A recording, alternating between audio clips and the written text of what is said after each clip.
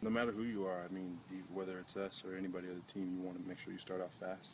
It gives you an opportunity to gauge yourself and see where you're at, and be able to improve. And starting off slow, you really doesn't give you a true test of what you're doing and what you've accomplished through really camp and so forth. So we definitely, as a group, especially the defensive line, want to start out fast, especially as a unit in defense. And I know the offense is the same way around. But it's